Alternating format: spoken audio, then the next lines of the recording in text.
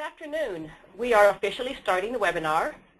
My name is Jana Fleming, and I'm with Erickson Institute in Chicago, Illinois, and I'm also a member of the National Pre-K Third Grade Work Group.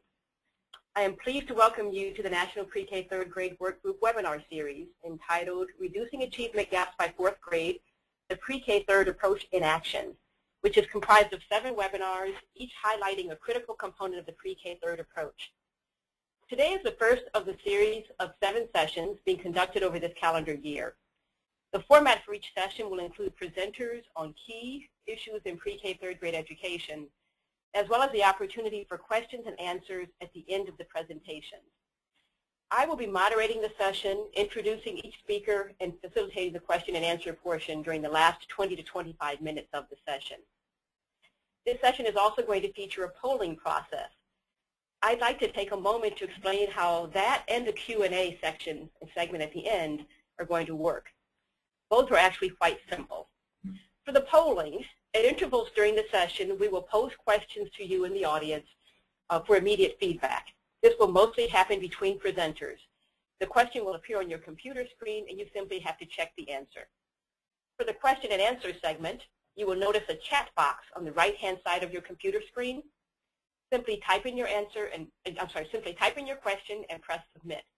We will sort through the questions during the presentation and try to address as many as we can during the Q&A segment at the end.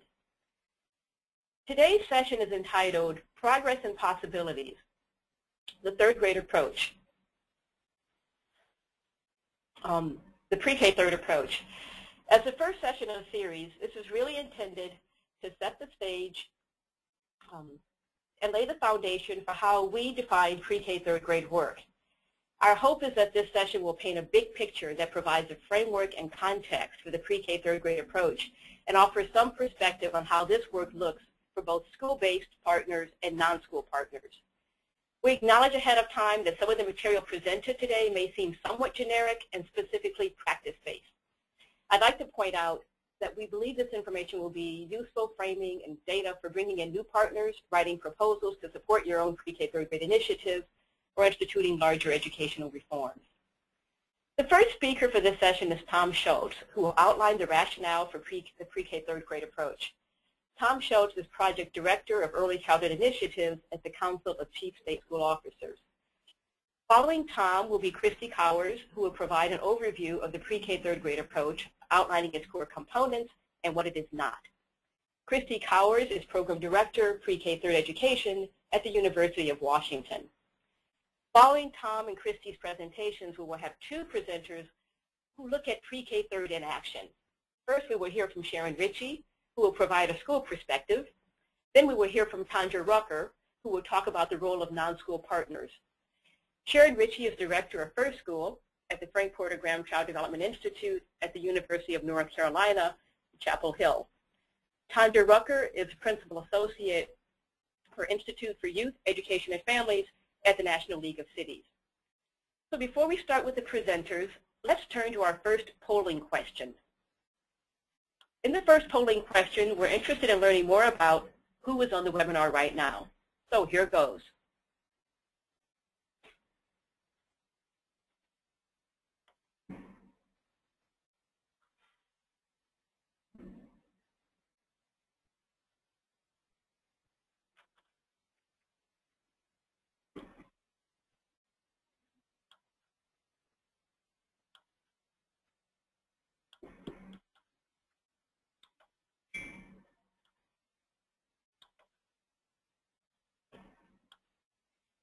Okay, well, thank you for participating in the poll. I think we're ready to get started with Tom Schultz.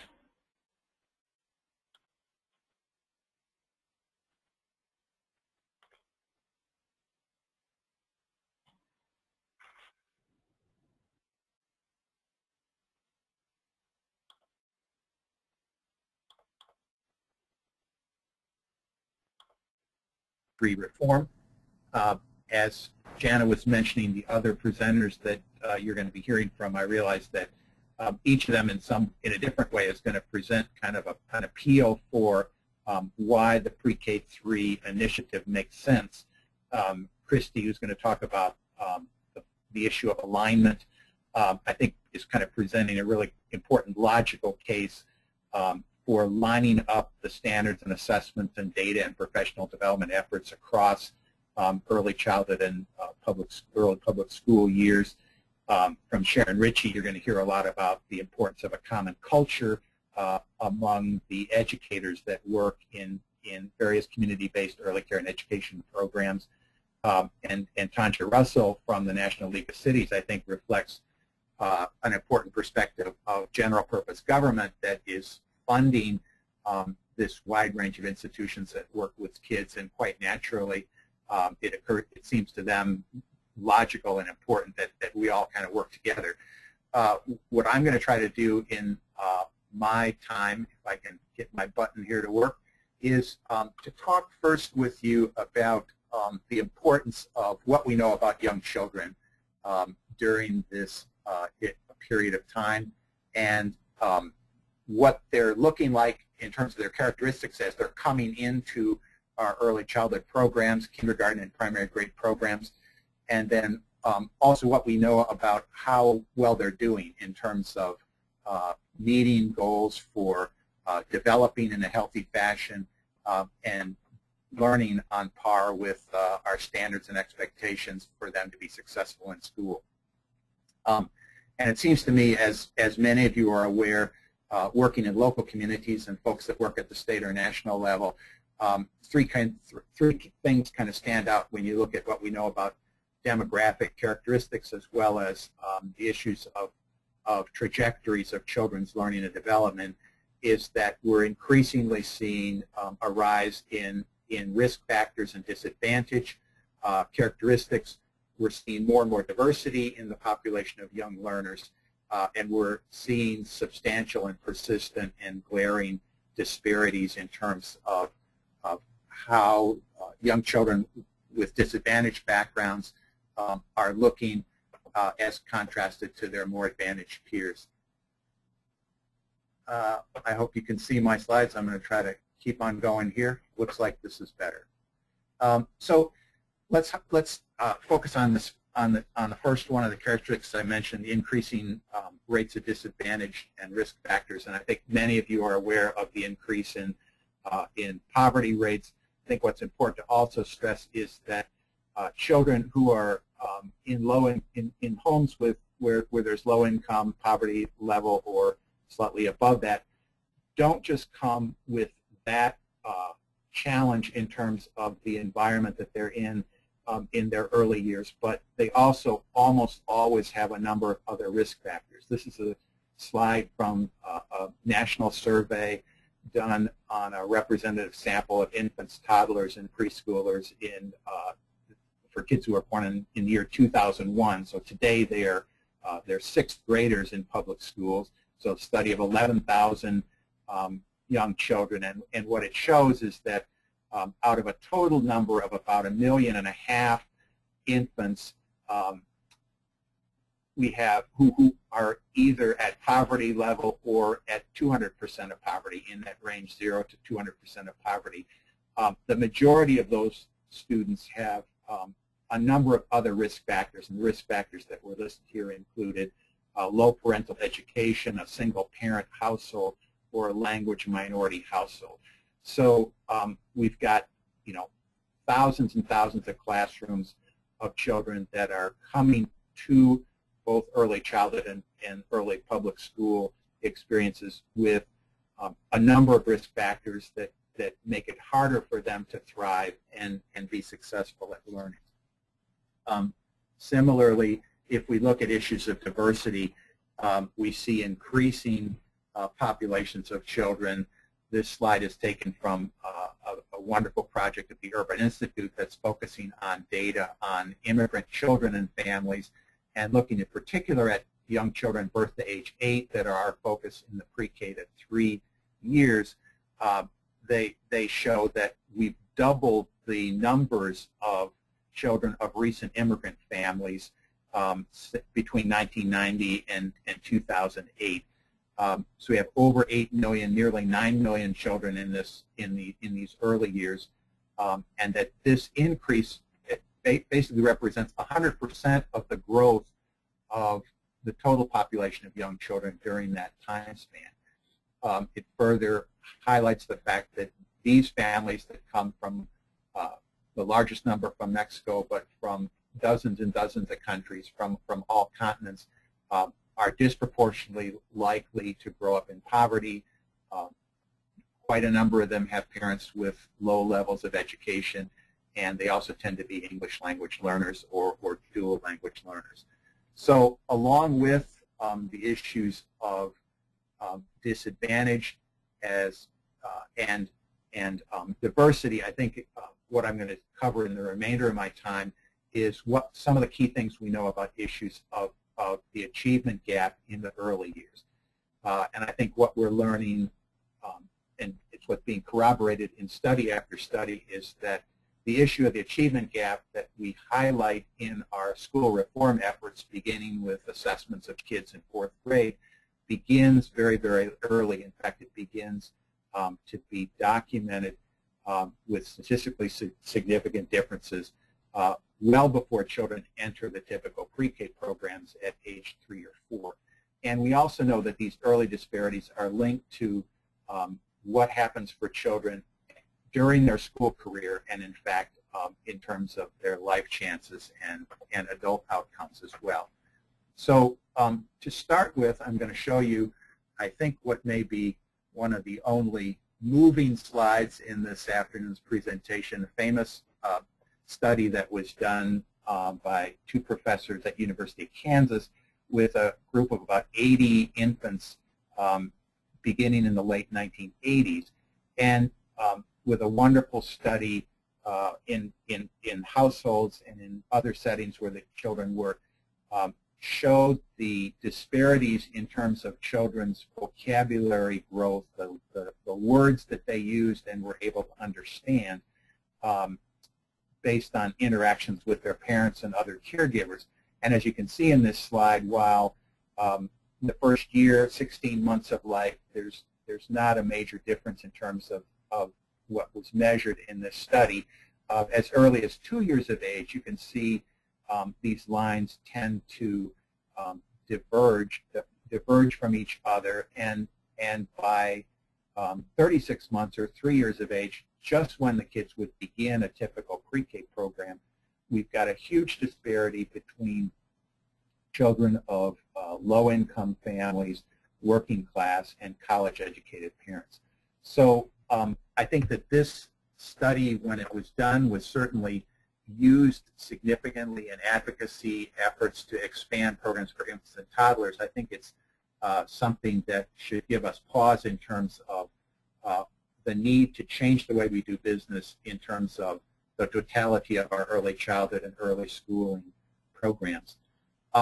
Just to make sure this information is corroborated with other studies, I'm showing you here some data from the national survey, the Early Childhood Longitudinal Survey birth cohort that was also mentioned earlier in the earlier slide on disadvantage, looking at 2-year-olds, 11,000 of them that were assessed, looking at both vocabulary and an early measure of early math in matching discrimination on the far right.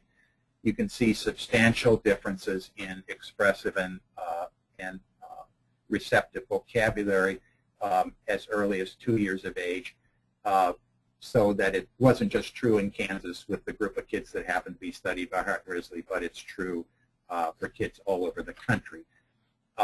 Following this by looking at kids at the beginning of kindergarten, again with a nationally representative survey of thousands of kids, you can see differences for both children who differ in terms of their economic backgrounds, but also some fairly sizable differences between white children, African American children, and Hispanic children. I don't know if this is true for you or not, but one of the questions I often have when I look at these studies or other studies where they talk about effect sizes, or you see bar graphs and you see numbers without knowing exactly what those scales represent, is, well, how big are these gaps really in terms of what they mean as far as what kids are able to do and how big the gap is between kids at these different levels. So this is two final slides on this issue in terms of the early childhood years. And the first is taken from a paper by Gene Laser that looked at data that was gathered on about 8,000 low-income children in the early 1990s that were involved either in the Comprehensive Child Development Program or in Even Start. And what they found was that using a method of equating the scores with national population results, that low-income children were entering school basically a year behind national norms. So if we're thinking about helping kids to be successful on standards at the end of kindergarten, as there is now coming into play with the Common Core standards that states have been adopting, they would need to be able to make 2 years' worth of progress within their single year of kindergarten in order to catch up to their same age peers. One other fact that I think is striking to me that came out of the Head Start Impact Study, both children who had been involved in Head Start and a comparison group who had gone to other kinds of early childhood programs or tracked till the end of kindergarten, the study found that 40% of them did not know all their letters of the alphabet by the end of kindergarten. So these are kids who have been in early childhood programs for at least a year, in many cases 2 years. They've been in kindergarten for a full year, and 35 to 40% of them had not gotten to that level of letter, word identification knowledge by the end of kindergarten. The prospects for them to be successful in first grade, I think, would lead us to be, concerned. And finally, in terms of how these disparities track as kids move through the pre-K 3 years, in this wonderful campaign that the NEKC Foundation has been leading for the past few years on reading on grade level by 4th grade. We see national data from the National Assessment of Education Progress, which shows that only roughly half, a little less than half of any of our groups of children are reading on grade level by 4th grade. But for both low-income children and several of the key minority groups, it's really, kind of scary or heartbreaking to see that their ability to be successful on these grade level tests is as low as it is. Only 14% of African American students of any income level are being successful on grade level reading at the end of 4th grade. A little bit more for Hispanic children. I think the results for African American males are something like only 8%, 7 or 8% of them are being successful. So we don't have kind of a small problem in terms of the issues of equal opportunity and getting kids to the point where they're likely to be successful in the remainder of their school career. We have, a giant problem in my mind in terms of the achievement gap, how early it starts and how substantial it is. As many of you are probably aware, what goes on in these early years does have sustained effects in terms of later education and adult outcomes. Unfortunately, 3/4 of the kids who are not successful in terms of reading on grade level at 4th grade don't catch up in spite of efforts of teachers in grades 4 and up. This is a strong predictor of eventually dropping out of high school and is likely to lead to very limited employment opportunities for adults if they don't overcome this problem. So what this leads me to say is to basically pose 3 questions to all of you. Looks like my mouse fell off. But the 3 questions are whether we as educators are sufficiently alarmed and focused on this issue of achievement disparities in the early childhood years, whether in the programs and schools that are serving kids during these years, we're giving parents honest feedback on how well their kids are progressing. And then finally, does this evidence lead us to be willing to join together in terms of a partnership between early childhood programs and people who work in the early school years to kind of share accountability for this problem And I think as our logo emphasizes, our view is that every year matters, that we may not be able to expect any single year of early childhood education to eliminate the achievement gap.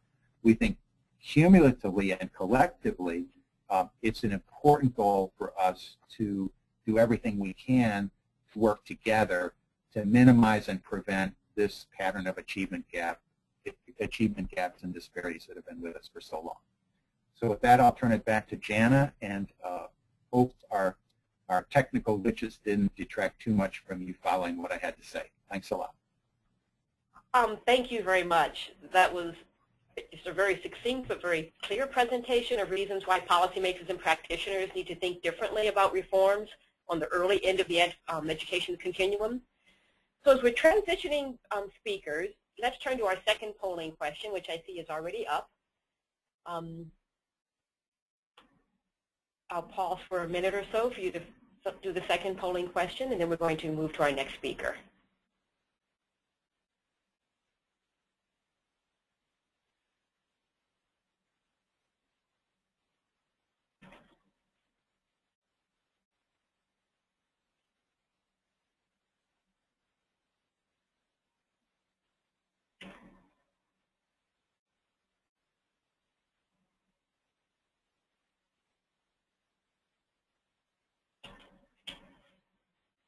Okay, I think we're ready. Now we're going to turn to our second presenter, Christy Cowers of the University of Washington. Thank you, Jana. And before I launch into my presentation, we thought we would also show you the results from the first poll so that you can see who all is participating in the webinar today and the diversity of primary area of work that is being represented on the phone. We have a good spread of folks from the birth to 5 and across the full birth to 8 spectrum represented. Okay, so thank you very much for joining us today. I have the pleasure of getting to provide sort of a conceptual framework for this pre-K through 3rd work and to help define how we in the national work group think about this pre-K through 3rd grade reform vis-a-vis some of the other efforts going on in the field.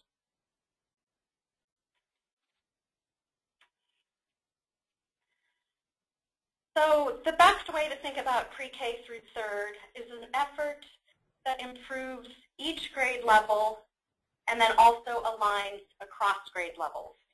So this is the graphic that I like to use the most to indicate both that within Approach and across Approach. And I'll dig more deeply into this in just a few moments. But first I want to offer a definition of pre-K through 3rd reform. We like to think about this as a continuum of learning that spans traditional boundaries of the pre-kindergarten experiences and the early grades. One really important definitional issue here, though, is how we use the word pre-kindergarten. We do not see it as a singular program or just a school-based program, but more as an adjective that describes the wide variety of learning-based programs that children experience before they enter kindergarten or pre-kindergarten. So pre-K for us does indeed include school-based preschool programs, but also community-based programs, Head Start programs, family child care settings, and other learning-based opportunities that children have. There's been a lot of rhetoric in the field lately about what these early childhood and early learning reforms should be accomplishing. And especially in policy circles, the primary focus has been on literacy achievement and reading on grade level by the end of 3rd grade.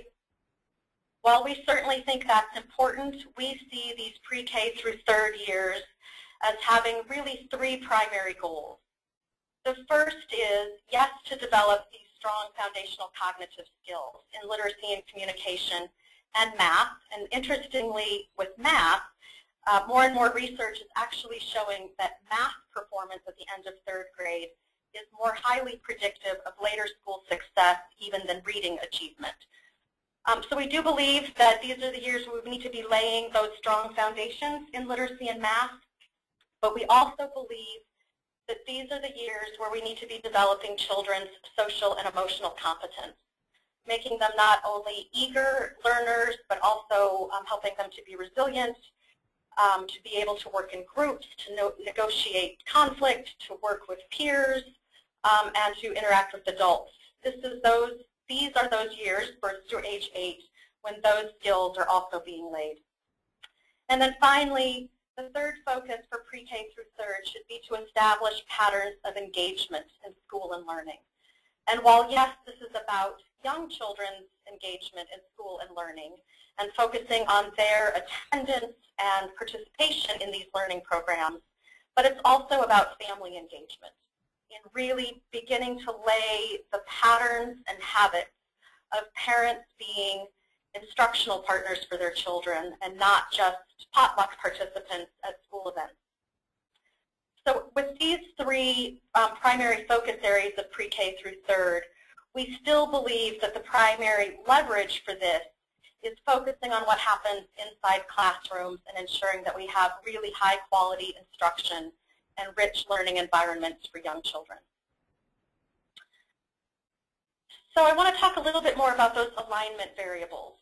The first dimension of alignment that we think about in pre-K through third is horizontal alignment. And this is when we want to ensure that we have equitable, high-quality opportunities within each grade level for young children.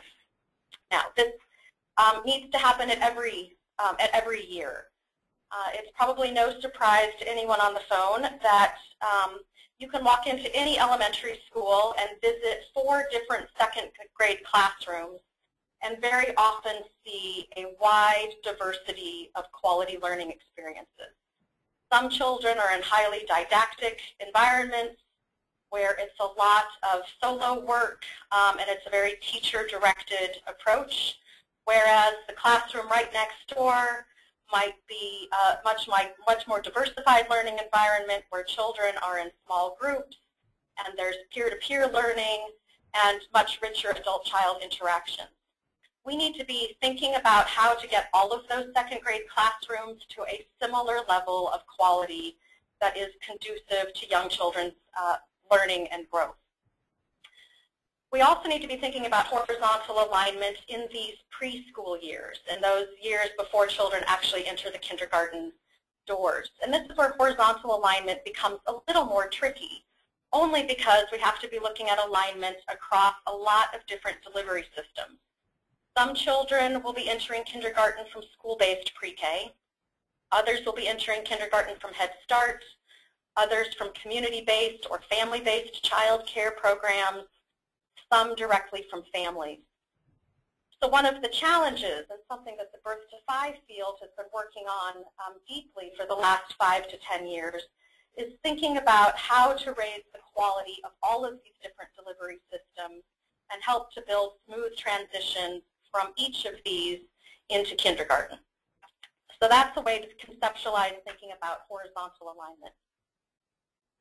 The second dimension of alignment we like to think about is vertical alignment. And this is that notion of creating a ladder of learning or a somewhat predictable sequence of what children are expected to know and be able to do from year to year.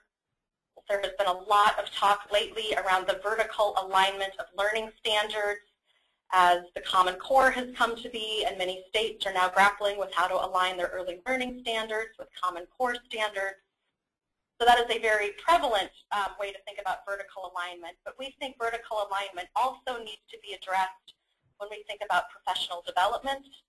Are our community-based pre-K providers having an opportunity to join kindergarten, first, second, and third grade teachers in professional development settings? Are we creating vertical teaming approaches where teachers can work together across grade levels in order to support their own professional development and to support the learning of the children in their classrooms? So vertical alignment is something that can be addressed in multiple ways. So when we put the pieces together of pre-K through third, we want to be focusing on the quality of all of those pre-kindergarten programs. We want to be focusing on the quality of kindergarten, and we won't spend much time talking about it today, but we do believe that full-day kindergarten is a necessity in this day and age, and we still have many states that do not guarantee a full day of kindergarten to many children. And then we need to be focusing on the high quality of those early grades, grades 1, 2, and 3. And so in our pre-K through third reform approaches, what we do is we take all of those disparate pieces and align them so that we are creating a continuum of learning for young children. And what this means is there is no silver bullet. Every single year matters. And so we need to be focusing not just on 4-year-olds, not just on 5-year-olds, not just on 6-year-olds, but across the full continuum. A second important takeaway point is that we need to be improving the quality of these learning opportunities. It's not just creating new standards, it's not just creating new teacher credentials, but it's really guaranteeing that we are changing the quality of the learning experiences that children have. And then third, we need to increase the continuity and improve the alignment across these grade levels, both horizontally and vertically.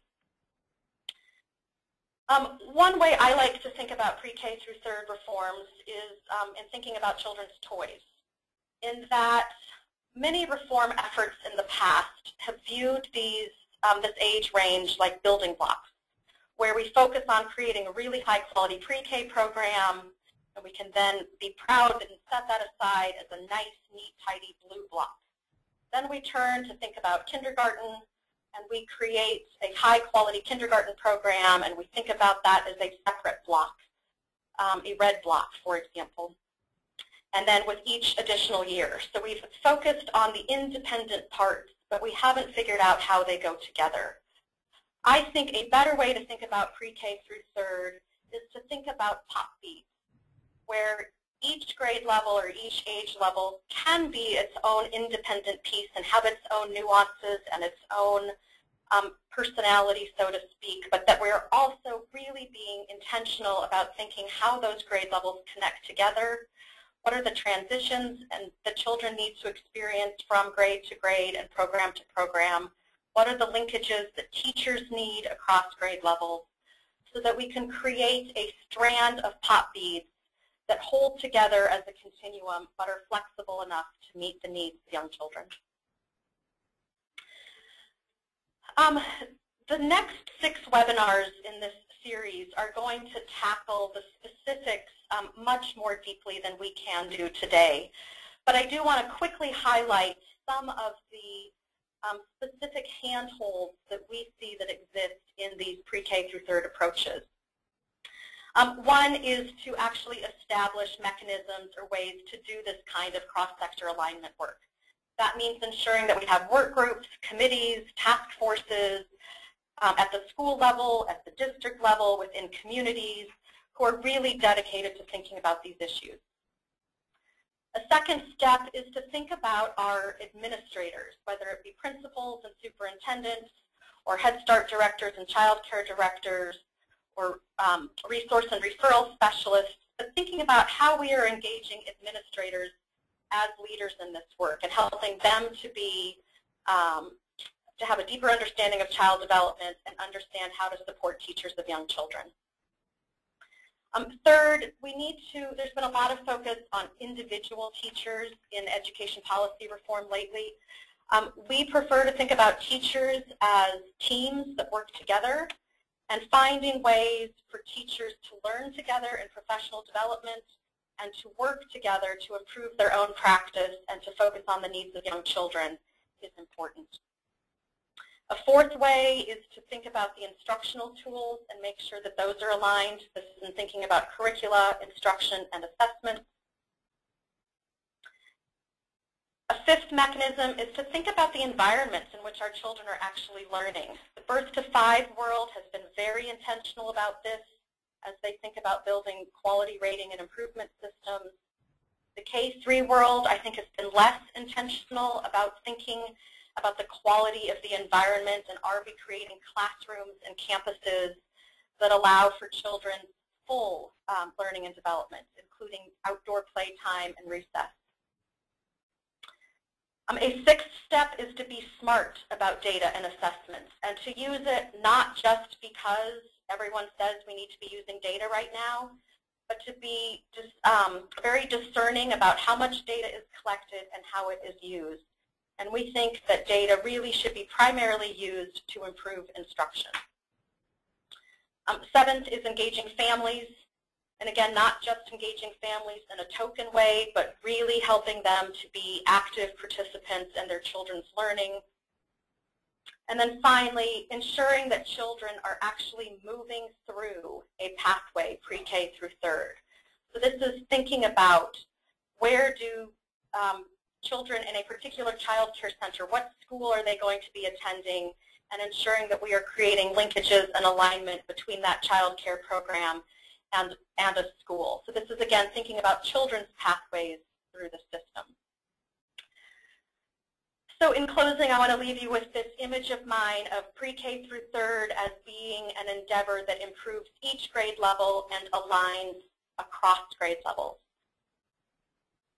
And now I think we're going to turn to a polling question, and then we'll take a few minutes for questions and answers for Tom and or me before we turn to Sharon and Tanja. So that is correct. So the next polling question, the second question, has appeared on your screen. Why don't you take a minute to look at that? And while you're doing that, I'll just say thank you to Christy for providing us with kind of this conceptual understanding of what pre-K third is and why every year matters in the early grades. And just so the presenters can be prepping, I have a question for both Tom and one for you as well, Christy, that I'll be posing once the polling is over.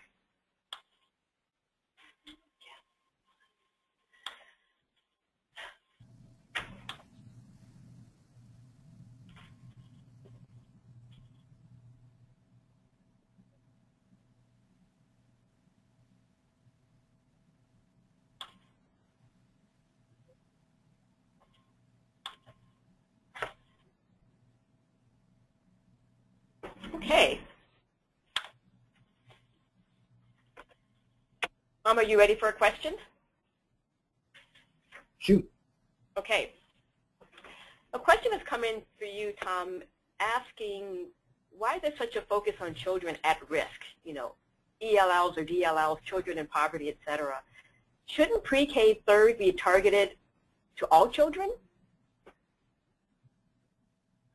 I think absolutely it's a effort that would benefit and will benefit all kids. I think my approach was to try to present, you know, an argument that would persuade educators in the schools and in the early childhood community about the need to consider this reform if they haven't already done so. I think the achievement gap is a huge priority, as it should be in public education, based on No Child Left Behind, based on the data that has been generated over the past decade about the costs of the achievement gap.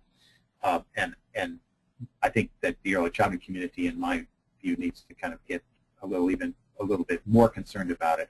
But I think that the concepts that are inherent in pre-K 3 you know, are sound and apply to all children and are needed as a way of changing the way we do business.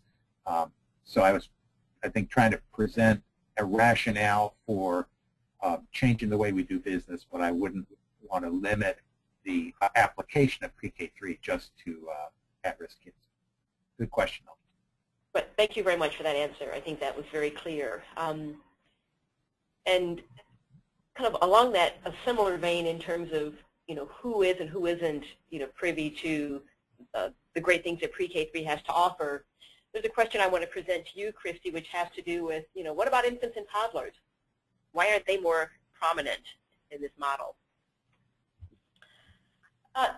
Another good question that actually I often get Infants and toddlers obviously are very important to this developmental continuum. In fact, if you look at brain research science, they are probably perhaps the most important in terms of thinking about laying those critical foundations for cognitive and social and emotional learning.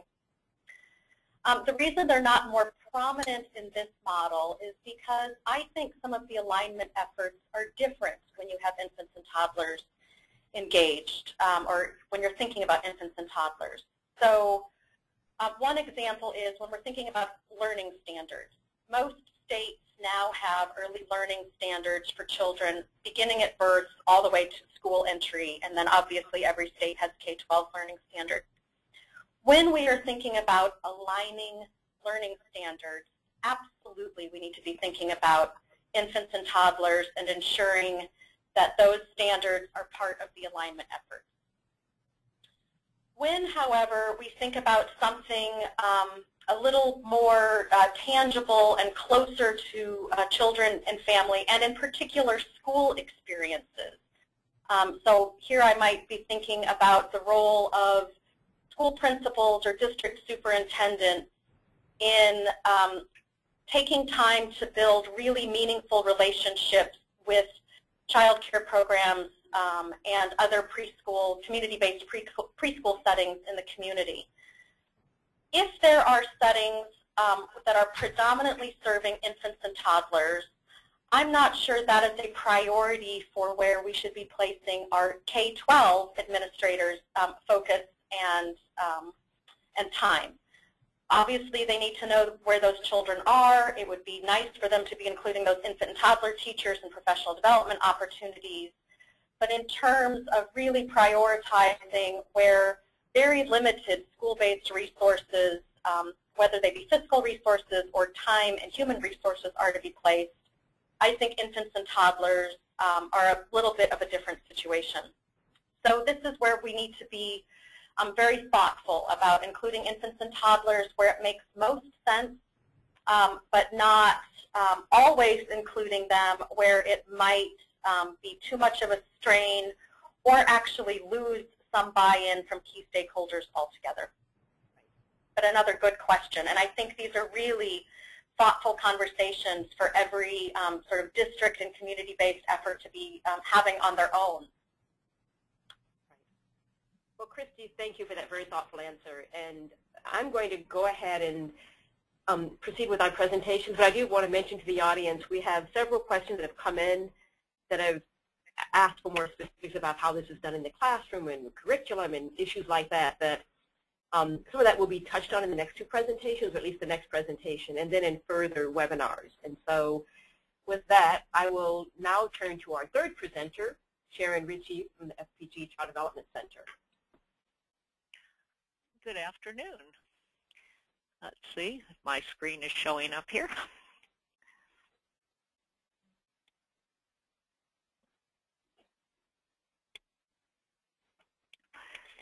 So I want to begin by answering one of Tom's questions and saying in terms of first school in our work is yes, we were sufficiently alarmed by what we were seeing happening, particularly to our minority and kids living in poverty.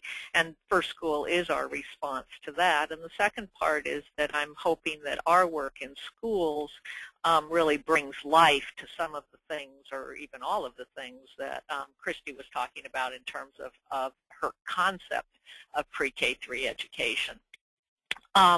We're working specifically in 8 pre-K-3 schools, and our focus really is on improving the school experiences of African American, Latino, and low-income children and their families. And we couch it that way because we want to put the responsibility on the schools, on the teachers, on the district, on policy for changing what happens in schools for kids. We've been blaming kids and their families for them not doing well for far too long, and I think this notion of improving their school experiences is very important. We focus on the kinds of seamless transitions that Christy was talking about. We're very focused on using data as a source for professional development, and our approach is through collaboration and inquiry. We really want to be responsive to the needs of schools, and the expectations and the burdens on schools are huge. But in order to remain focused on really supporting African American, Latino, and low-income kids, we went to the research base to find instructional practices that have particularly been shown to be effective in supporting their progress. And so we try to come at our work in these concrete ways that make sense to teachers, that are linked to the Common Core, because that's what everybody is thinking about right now.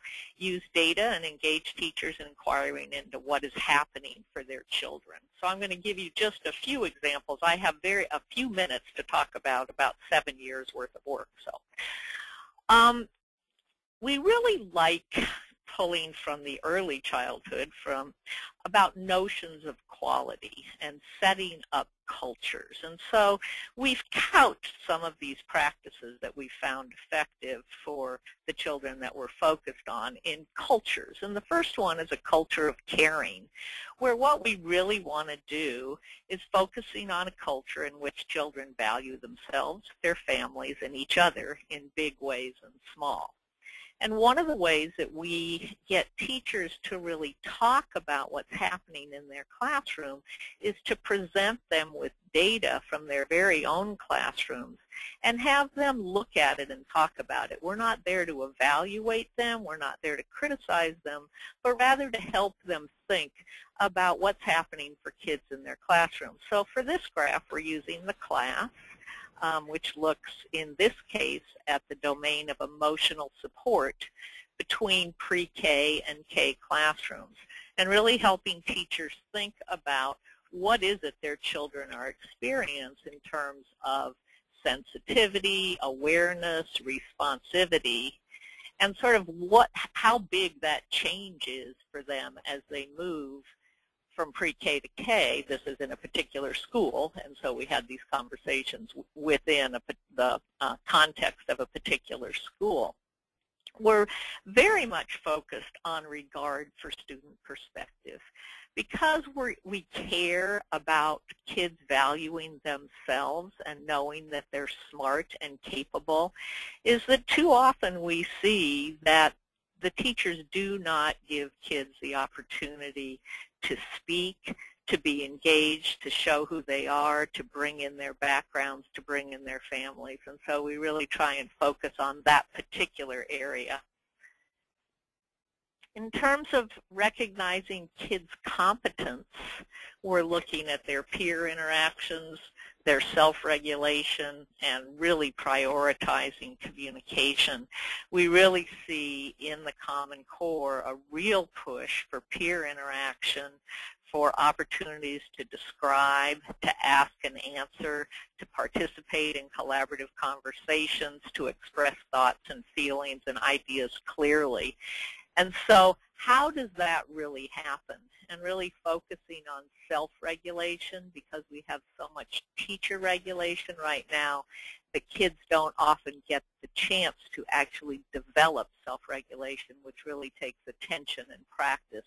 It will not happen in days where kids are being told all day, sit down, get in line, hands behind your back, crisscross applesauce. It's in places where kids get the opportunity to learn how to regulate themselves.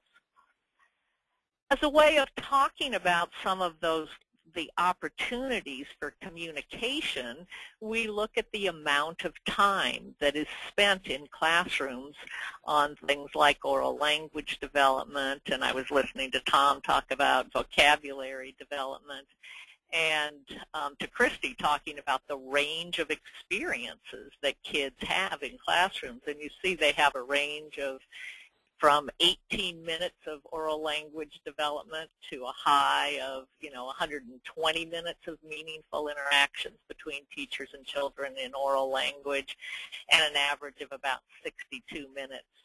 Across a whole day, that is not a lot of conversation that happens, especially at this low end where we see quite a lot. Vocabulary development, a low is 0, where there's no intentional vocabulary, and an average of about 10 minutes a day where that's being attended to. And we saw from what Tom said how very important that is. So these kinds of this kind of data helps teachers really see in ways they don't usually get to see what's really happening in their classrooms for kids, and then to make some decisions about how to move forward and make some changes. And finally, we want to really work on a culture of excellence. And so again, we turn to the Common Core, where we're really being asked for kids to reason abstractly and quantitatively. They cannot just engage in didactic instruction. In order to do this, kids need to construct viable arguments and critique reasoning, and there's a real push to integrate the curriculum. So in order to help teachers think about that, we look at their teaching approaches by content. And we see so much in math that it's didactic instruction. It's teachers who get up and they tell kids information and they demonstrate, but they don't when you have 58% of the day where they are talking to children, and only 9% of the day where they are asking children what they know, what they heard, what they understood. Then they don't really know, because that's such a short percentage of the day or such a short amount of time that kids are telling them what they know. The teachers aren't getting the kind of formative assessment that they should be able to gain by asking kids more questions, by engaging them more fully in the content. We see, on the other hand, when we move to literacy, where we've had so much more professional development and so much more attention to the fact that there's not always one right answer, or surely there's not always just one way to get to those kinds of answers, that we have a much better balance between what happens when teachers are teaching literacy than when they're teaching mathematics. So we really help teachers recognize, you have that skill, you know how to scaffold children's learning. How do we move that over and make that part of how you teach math? So these are just some small ways that we try to get teachers to collaborate, to work together in grade levels, to really explore what they're doing, as well as use data, and so that you can come back and do these kinds of measures again and find out where the improvements are. Teachers can make intentional decisions about how to move forward. So these are just some of the things that we do at First School, and I hope you found them helpful. Great. Sharon, thank you very much. I think that that may go towards answering some of the questions that have come up, or at least shedding some light on, what does this really look like, in a pre-K third classroom. Really appreciate that. As we transition speakers, we're going to move to our next polling question, which is now on your screen. So I'll pause for a minute while you do that.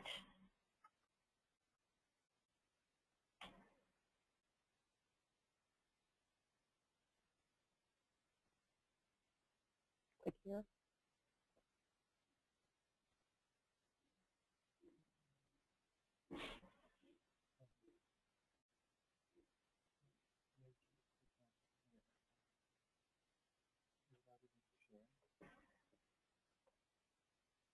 Okay, I think we're ready to move on. Oh, good. We have our results there. Great. Thank you for that feedback. Now let's turn to our last presenter, Tanja Rucker from the National League of Cities. Hi, thanks so much, Jana. I appreciate the opportunity to chat with you all today and talk a little bit about how non-school community partners are engaging in pre-K through third alignment work. We are excited about how communities across the country are taking up the banner and looking for ways to partner with communities across the country looking to engage in pre-K through third work. I want to begin by just talking a little bit about how non-school partners are engaging in the effort outside of the classroom. We all know that alignment efforts go beyond the classroom to include strengthening connections within communities and linking families to a broad range of supports and opportunities that help them thrive. It may not be evident to everyone, on those days where we all feel like we're working in silos and there's no one else out there that's trudging along, but there are many different entities that are working to improve both the quality and the alignment of early childhood and elementary school learning experiences. So we all know that a high-quality, well-aligned education system can improve outcomes for children, and it can really bridge the divide between community-based early childhood programs and K-12 programs, and this results in strengthening the local workforce, the local economy, and it also enhances the city's quality of life and overall vibrancy of a city. Well, let's take a look at what the National League of Cities, we began about last year, about 2 years ago actually, the Educational Alignment for Young Children project. This was built on a decade of experience promoting municipal leadership in both the early childhood arena and the K-12 system. So in the first half of 2010, the Children, Youth, and Family Institute, we interviewed more than a dozen cities across the country about their efforts to help young children succeed by age 8. We carried out site visits. We spent time on the ground in communities, and we carried out in-depth interviews to examine existing local practices and how they were aligning early childhood programs and elementary education in ways that increase the likelihood that children will be poised in position for educational success by the time they reach 3rd grade. So what did we do? We took a step back. We internally, based on our research and what we were hearing from the ground up, we developed a framework that focused and really we landed on 10 key elements that were important for a strong pre-K through 3rd alignment strategy. I'm going to share 5 of those elements with you today and highlight how non-school partners are coming together to advance the work around educational alignment. The first element I'm going to share with you and talk a little bit about today is formal partnerships or governance structures that are put in place and formed to develop common definitions and goals and help folks and coalitions on the ground take joint action to implement a high-quality aligned system. The work in Boston, Massachusetts comes to mind, and specifically the work by Thrive in 5. This is a 10-year initiative that's aligned and come together to ensure that all children will be ready for sustained school success. Thrive in 5's work is driven by the Boston School Readiness Roadmap. This was developed by more than 100 parents and community leaders doing Thrive in 5's planning process. Some of the key partners in that work was the City of Boston, the Boston Public Schools, families, educators, higher ed folks in the healthcare system, human service providers, the private sector, the business community, and a number of city departments and state agencies. They all came together around this roadmap that outlines goals and strategies to strengthen existing child and family serving systems, to create new supports and to alter systems where needed, and to coordinate and align work across systems citywide. Thrive in 5 is staffed by an executive director who's housed in the United Way. The mayor's office helped recruit a cross-sector leadership team to serve as a governing board for Thrive in 5. So this is an example of a structure in place that's really helping move alignment on the ground. Another key element, a second key element that we're going to take a look at that's important to alignment is communication and data sharing. To allow parents, early educators, teachers, and service providers access to common information that will improve how each supports the learning and the development of the children in their care. When I think about communication and data sharing, the city of Jacksonville, Florida comes to mind and some of the interesting work that they have on the ground.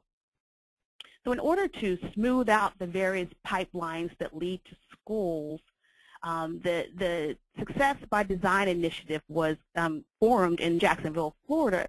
And this was formed with a partnership through the Duval County Public Schools, the Florida Institute of Education, a number of parent involvement centers and organizations, the school district, and neighboring social service agencies. The Success by Design initiative actually places a liaison in each neighborhood to facilitate communication between the community and the schools. Additionally, Success by Design addresses the issues of alignment by partnering with Florida State University to create a unified set of data on child indicators that can be linked to the public school system's data. The initiative will use results from a longitudinal study that examined the gains made between pre-K and third grade for a cohort of Duval County children who were enrolled in the Mayor's Book Club Early Education Initiative. So that's an example on the ground of how key partners are coming together to look at communication and data sharing. Another key element of alignment is qualified teachers and administrators in both early childhood and in elementary school settings. Seattle, Washington comes to mind when I think about quality teachers and administrators. In 2007, the Seattle Early Education Collaborative, which we'll call SEEK, was formed to bring stakeholders together to create a shared vision for early learning in Seattle and to work together to achieve greater gains for children.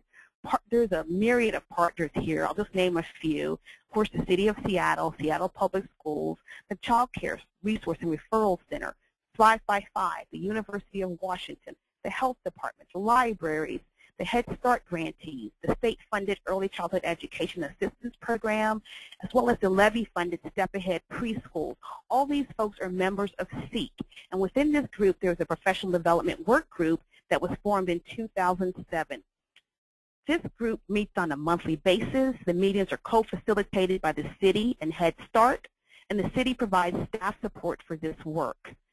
The Professional Development Work Group launched a successful pre-K to third grade professional development program, bringing together pre-K teachers, coaches, elementary teachers, literacy specialists, special ed teachers, and English language learners to learn about common instructional strategies. Another key element to look at is alignment of standards, curricular, teaching, practices, and assessments, with a focus on both social competence and academic skills, and to build on what children have learned and how they've learned it from one level to the next. When I think about this kind of work, I think about the work that's going underway in the city of Hartford, Connecticut. Key leaders in Hartford recognize that when curriculum objectives and research-based instructional practices are aligned with established state standards, the Common Core, young children thrive and they do well. Well, city leaders developed a Common Child Report Card based on state standards to build and bridge the early childhood system and the public school system. Well, they quickly realized that there was a tremendous gap between what early educators, their administrators and teachers, what they knew either about the state standards as well as what's happening in K-3 systems. So the city stepped back, they reached out to all their partners, and they convened citywide professional development opportunities where teachers at all levels would come together and share ideas and learn about curriculum and learn about state standards and what was happening in the school system. Another product of this initiative is that a resource was developed entitled Connecting the Dots of Teaching and Learning. And this is a document that really looks at aligning curriculum and assessment framework and is used for early educators. And an unexpected victory for the city of Hartford here is that this really took fire. Institutions of higher ed and early learning consultants throughout the state are using this document for training purposes in child development coursework. And other municipalities across the state are also, they're actually purchasing the resource so they can begin thinking about how to do alignment in their own communities. And the final key element that we're going to look at today is parent engagement. And what we mean by that is we want to ensure that parents are empowered by their child's first teacher, their most important advocate, and that families have the diverse supports that they need for a safe, healthy, and economically secure household. Once again, we're in Hartford, Connecticut for this example of what it looks like on the ground. So right here, the Hartford Family Civic Initiative. It's a new initiative. It's a collaboration between a number of city agencies and the Connecticut Commission on Children. It's designed to more closely align state and city resources to improve outcomes for children and their families. The initiative comprises 3 strategic areas, which includes parent leadership training, a unified professional development plan for the staff of family-serving agencies, and it also includes a family civics database that benchmarks levels of parent leadership and advocacy activities, professional development of family support staff, and it measures the impact of these efforts on child development outcomes. So Hartford is working across the board with higher ed, the business community, the Hartford Public Schools, the Welcome Center is a great partner, the Hartford Foundation, and a number of stakeholders to make sure that parent engagement happens on the ground in Hartford. Well, these are just 5 of the elements. I hope I was able to highlight some of the diverse non-school partners, how they're coming together to work and promote a strong pre-K through aligned systems. I do want to note that all of these partnerships, they have to be nurtured. They're at various stages of development, and if you went into any of these cities and talked to these folks, they would say there are challenges. And certainly, you know, when you're working with different partners, you have to be sensitive and in tune to the needs of individual organizations. So partnership is something that the non-school partners are working on and hoping to nurture as their work continues to move forward. In closing, I just wanted to highlight a couple of common themes for success that we at the National League of Cities that we've noticed as we've kind of scanned and did our research on what's happening on the ground. It's important that you have long-term commitment and buy-in from communities. Strong support from the mayor and other non-school leaders are critical. You should try to have as broad partnerships across diverse stakeholders. And institutionalizing alignment within governance structures is critical because leaders come and go, but the work should continue. Coordination both within and across systems are important. Be clear about specifically what is being aligned and what are your goals, and when all possible, have a diverse funding streams that you can draw upon. Key roles for elected officials and other non-school partners: convene policymakers and leaders, set your visions and goals in a joint and unified way, coordinate efforts, build the political will, use your mayors and your city council members to use their bully pulpit to advance your message. Achieve early results so that you can kind of use those results to maintain momentum. And then finally, clearly link your pre-K through 3rd grade alignment work with local economic and workforce development goals. And using the information that Christy and Tom shared on the front end in terms of framing your work is a clear way to use that as you move your work forward. So in closing, I want to just thank you, and I want to make sure to let you know that we have a document that we're releasing that will capture all of this work in more detail. It will be on the NLC website in a couple of weeks. Thank you. Great. Thank you very much, Tanja. I think that coupled with Sharon's presentation provided us a bit more kind of tangible look at what pre-K third means in Sharon's case in schools and in your case for these non-school partners.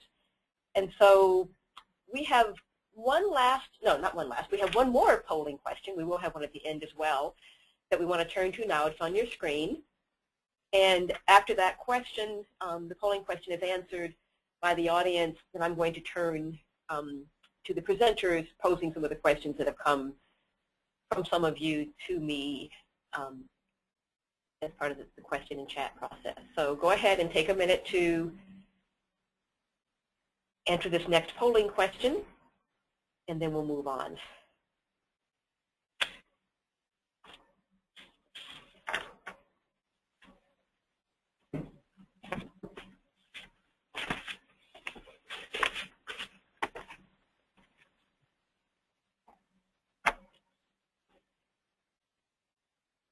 Okay.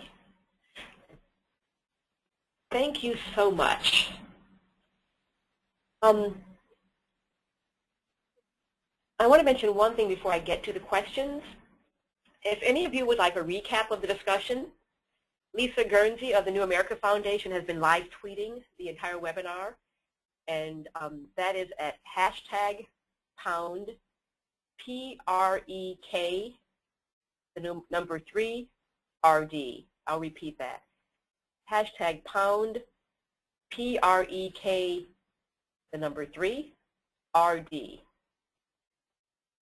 So thank you for that, Lisa, who's also a member of the pre-K third National Work Group. And so as we transition to this Q&A section, clearly today's speakers have provided us with much to think about related to the pre-K third approach and the promise it holds for effectuating change and reducing achievement gaps. So now we're really eager to turn to some of your questions. And so the first question, just follow up on some of the conversation, of some of the topics that Sharon and Tanja mentioned. I'm going to address a question to each of them separately, and then I have some more general questions that come in. So for Sharon, you seem to put a lot of burden on the teachers with the work you've described. how can this work be feasibly integrated into the typical school day, week, and year? Oh, well, of course, that's not an easy answer.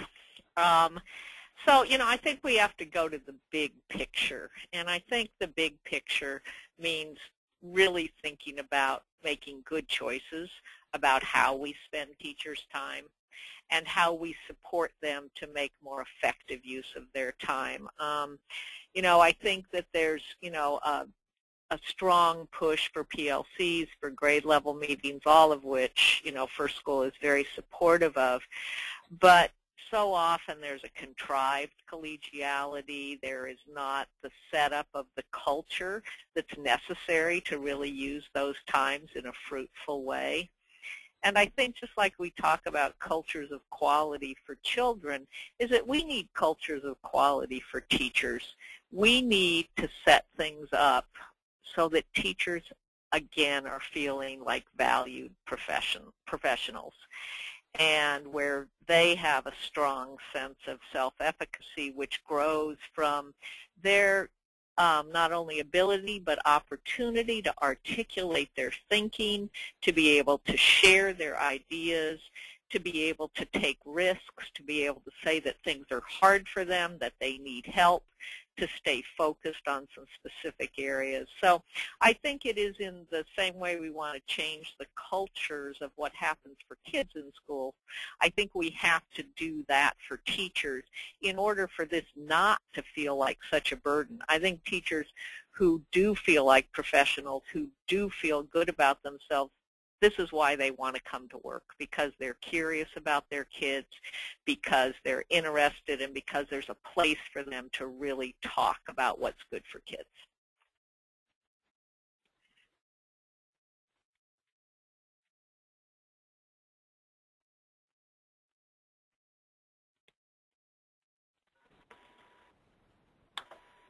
Hello.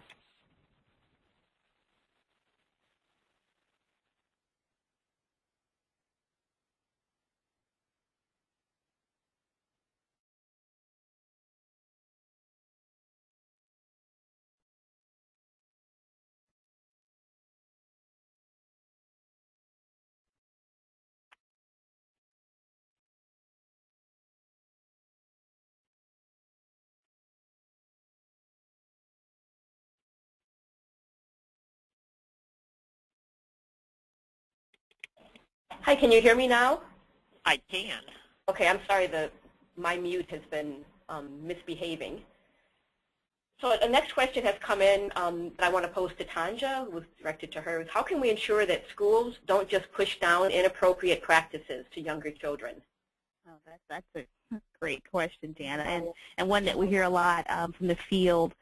Certainly schools do have their own culture and their way of doing business, and working with school districts, especially in communities where there's multiple school districts, can be a challenge. I think where we've seen the greatest success is when you kind of start small and you kind of build the relationship with your local school district.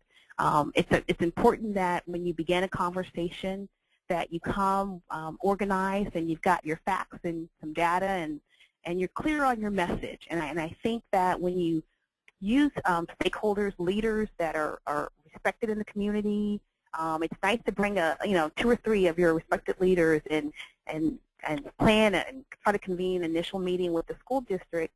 And I think you don't go blaming them for where you are, and you acknowledge what they're doing well, and you begin the conversation of how we can help. How can we build upon what you're doing, and we want to only enhance the work efforts that you have underway. I think about some of the cities that I highlighted, and it takes time. Certainly the ask should be minimal on the front end. I think the relationship building is critical. It's important to get buy-in not just from the superintendent, but there are other leaders within the school district at different levels. Sometimes those are the folks that you may begin to build relationship with, and then you make the big ask as you go. So once again, it's about nurturing relationships. It's about not making the school district feel like, and it's all on them, and that you're there to help and assist. And over time, I think, school districts are recognizing that they do need partners in this work, and they're looking for ways to improve their performance. And when you offer, your assistance and resources and look for ways to meet on common ground, it tends to work. But I think it's over time, and it's slow but steady as you go. Right. And so in many ways, you're echoing Sharon's comments about the need to develop these relationships and nurture the relationships. In her case, it was with teachers. In your case, it's with these other. Exactly. Exactly. Like this is being pushed on them in any way.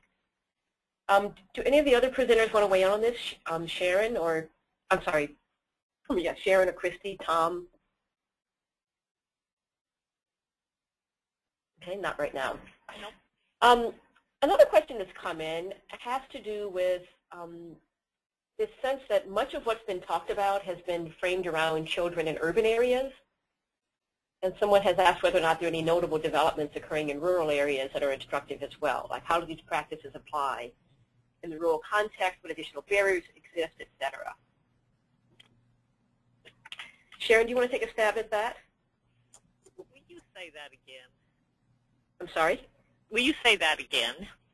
A question has come in regarding kind of noting that the presentations have focused a bit on children in urban areas and different reforms and how they're applied in that urban context. And so this person wants to know about any notable developments that have occurred in rural areas. Okay. That's an excellent question. Rural areas.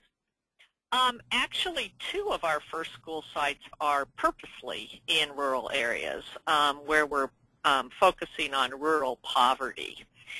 And so in terms of the kinds of things we've been talking about in terms of approaches, whether it's, comes from, Tom's data on what kids are needing, in terms of the ones who are living in poverty, and Christy's frame and our work with using data and culture of quality, is that we're not experiencing very much difference whether we're working in urban settings or rural settings. The conversations around families seem to be more different than the conversations around children. And I think that we also encounter that there's different filters when people talk about poverty than when they talk about race, and people are somewhat careful about voicing biases on issues of race, but not at all careful about issues of biases on poverty. And so, and really some very sort of alarming and hurtful statements are made, but the fact that they are made gives us the avenue to really pursue them and to really be able to do real work in changing some stereotypes and some assumptions. So those are the things that we encounter in the differences between rural and urban. Would either of the other presenters want to comment on that? Just follow up a little bit, or? Sure, this is Christy. And I actually agree with Sharon that the rural issues in general are not much different from the urban issues. I think where some of the primary differences are in the partnerships that are needed in working with community programs and community child-based centers. So for example, as part of my work with Harvard Graduate School of Education, we're about to publish a case study that looks at 2 different school districts in Washington State. One of them is Nooksack Valley School District, which is in a more rural part of the state where they don't have community-based, center-based child care or preschool-like programs. And so their approach to thinking about sort of this pathway that all children are coming from as they enter into kindergarten is different. They created their own collaborative early learning center that serves many of the children that are feeding into the public school system. So I think that the content and the focus of the pre-K through 3rd work is the same. How we think about partnerships and how we think about pathways for children are a little different when we look at rural locations. Right, okay. Thank you, Christy, for your insights on that. Another question that's come in, I want to ask Tom if he wants to give a first stab at it. This has to do with, the question question reads, what is the rationale for a pre-K to grade 3 approach? In this audience member's opinion, it seems like pre-K, K, and first graders would be a more cohesive continuum. So is pre-K third the approach we're recommending because states typically begin academic assessment of kids in grade 3? Does it have to do with the importance of learning to read, or is there something else developmentally unique to children in these years, or is it a combination of all of that? So why pre-K third versus pre-K 1 or something else? Sure. Well, I'd offer a couple comments. I do think that the early childhood field for many, many years has kind of defined itself as a kind of birth to age 8 continuum in terms of a kind of unique set of phases of child development in terms of the theory and the way that they've kind of organized a lot of their training programs. I also think that the point made by the questioner that there is a kind of policy divide in terms of when we have the onset of uniform standardized assessments in the schools and a kind of high accountability culture. And I think the question that is being hopefully addressed within pre-K to 3 is, what can be done during these early years to prepare kids for success? Once the accountability effort kicks in. I don't know if Christy or others that have been involved in some of the history of pre-K 3 want to add to that, but those would be 2 points that are on my mind. This is Christy, and I think I agree. I think one of the most important frames for the pre-K through 3rd grade approach is the developmental perspective, that all child developmentalists have noted something magical that changes in how children learn right around the age of 8 or 9. I think an easy way for policymakers to remember this is a saying that Jean Schall, a reading expert, mentioned, is that it's right around that age when children stop learning to read and they start reading to learn. So there is this approach to learning that shifts right around 3rd grade. I think that's the first really important frame. The second is that it is in 3rd grade, thanks to No Child Left Behind, that we have a first fairly universal assessment that can let us know if we are closing achievement gaps or if we are not. Now, that said, I do think it's important to note that we never want to create a cliff off which children fall. So we don't want to only focus on pre-K through 3rd and then not worry about the quality of 4th grade and beyond. We need to be thinking about a full education continuum from birth all the way through post-secondary. But this pre-K through 3rd approach, as I mentioned in my slides, is really the critical time that we lay out those 3 foundations: in cognitive learning, in social and emotional competence, and engagement in school and learning. And this is Sharon, and we considered this quite carefully as we made decisions about what grade levels we wanted to be part of first school. And we very intentionally kept 3rd grade because we did not want for our work with teachers to be sort of conceived of, as those little children, and then you just hand them over to us and they're not ready. We wanted to be able to say, if you begin this in pre-K and you work in all these areas, that indeed you are going to see improved test scores in 3rd grade. So we on purpose included them so that we could, maintain some, collegiality across that whole span. Thank you for weighing in on that one as well, Sharon. We are about 5 minutes from finishing, and I think that means we may only have time for one more question because I do have a few closing comments that I need to make. And so as our last question, the question has come, I want to pose this, which has come in from the group, which is, what about family child care? What role does family child care play in this pre-K 3rd approach? initially thought I would pose that to Sharon, but Sharon, you just spoke, so I'm not sure if you want to speak again or let one of your colleagues take a stab at that first.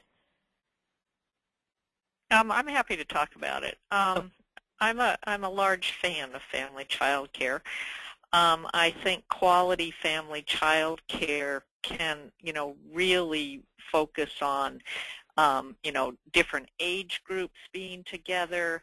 It concentrates on engagement of families and communication. We see a lot of really powerful relationships between the providers and kids from family child care. So I think that we have that part of what we do at First School is sort of uniting the best of early childhood, elementary, and special education. So how do you bring in all those positive features from family child care into kindergarten? How do we, benefit from the hard work that's done? I think that the difficulty lies in that too often family child care is not networked in any kind of systematic way, and maybe Tanja can weigh in on this, but how do we, as you think about working with cities and towns and, larger sections, is how do you draw your family child care providers into being part of professional development, into communication, so that they can benefit from all of the other providers and then add their own benefits to the rest of the group. Right. And this is Tanja, and we do see that family child care is an important element, and certainly what we found on the ground is that when some of these coalitions and non-school partners or they have their coalitions and they're formed, it's important to have some of the cultural ambassadors, some of the folks at the neighborhood level that have the credibility with some of the communities that represent the family child care homes, and we see that in certain. I think about the city of San Antonio and their efforts intentionally to include family child care.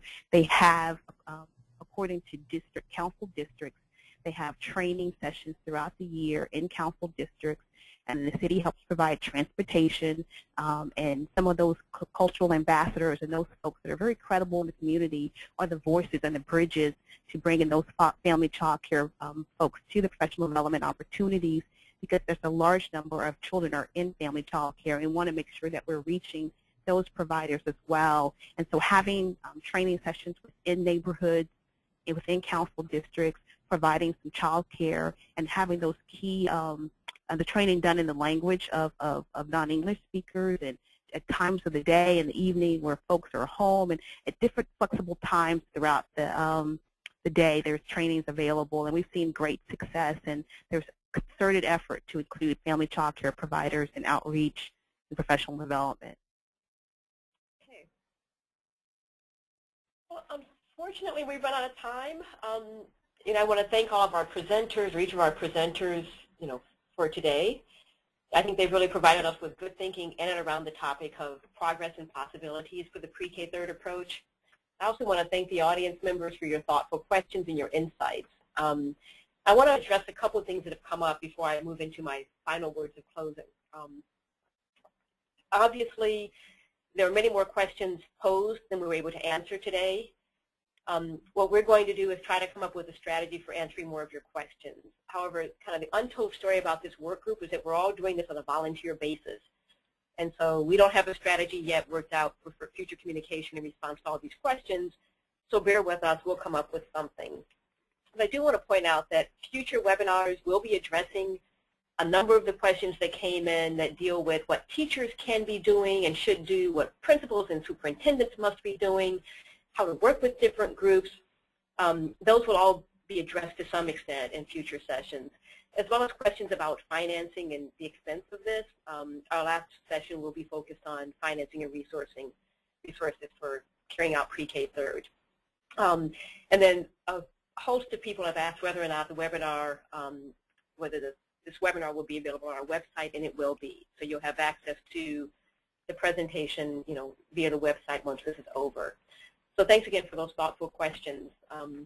Our next webinar is entitled School Administrators, Pre-K Third Instructional Leaders.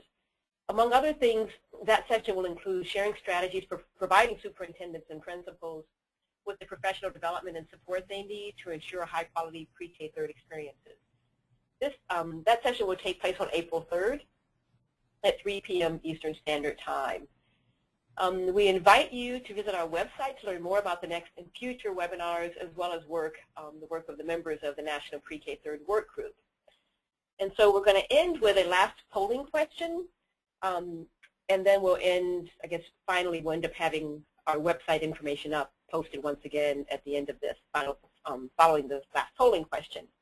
Jana, could I interrupt and ask if it says on the screen that it's April 11th for our next webinar, and you said the 3rd. Which is it? Oh, I'm sorry. It is April 11th at 3 p.m. Thank you, Sharon. Okay. Thank you.